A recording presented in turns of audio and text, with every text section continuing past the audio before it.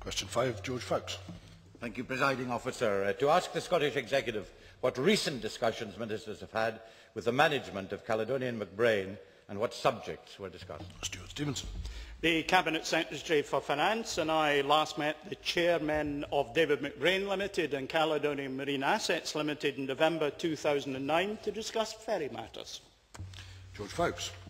Does the Minister and indeed the Cabinet Secretary share my concern that a publicly owned company has a tax avoidance scheme using a Guernsey-based subsidiary, and will he raise this with Caledonian MacBrayne and insist that they accept full responsibility for paying employers' contributions to national insurance for all their employees in the United Kingdom?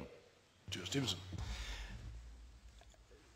Mr Fowkes sometimes is not entirely wise in the subjects he chooses to raise, since of course the change that was made to create Caledonian Marine Guernsey Limited was an entirely initiative conducted under the previous administration for the purposes he has just described.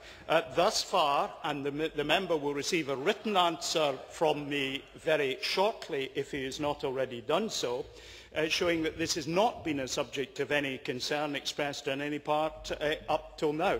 But I am interested to hear that the Labour Party have recoiled from the previous decisions that they made.